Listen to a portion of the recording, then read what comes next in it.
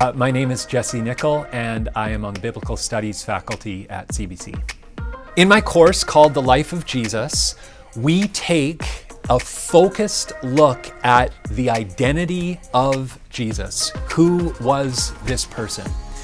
We do this with a specifically historical perspective. So we try to understand Jesus as a first century Jew.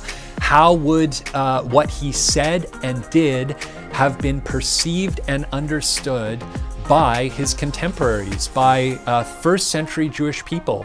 And how does this impact, I would say, help us to understand more deeply the wonder and significance and power of what Jesus did and said, and of the meaning of his death and resurrection.